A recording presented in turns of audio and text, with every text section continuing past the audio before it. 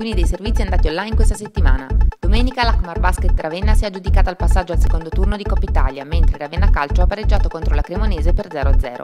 Lunedì notte abbiamo seguito la Polizia Municipale durante i controlli nel Forese e a partire da martedì, con l'inizio dell'anno scolastico, abbiamo dato molto spazio alla scuola, intervistando gli studenti, seguendo la manifestazione contro la riforma scolastica e ascoltando il preside della Facoltà di Conservazione dei Beni Culturali sul blocco dei ricercatori.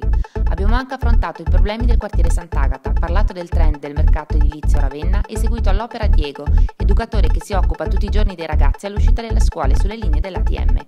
Per quanto riguarda cultura e spettacolo è stato presentato il Festival di Letteratura di Genere Giallo Luna e Nero Notte e abbiamo intervistato alcuni dei protagonisti degli eventi organizzati dal Festival di Danza Urbana ed Autore a Mutinamenti. Se vuoi approfondire le news presenti in questo flash, naviga nel nostro sito e vai ai servizi online.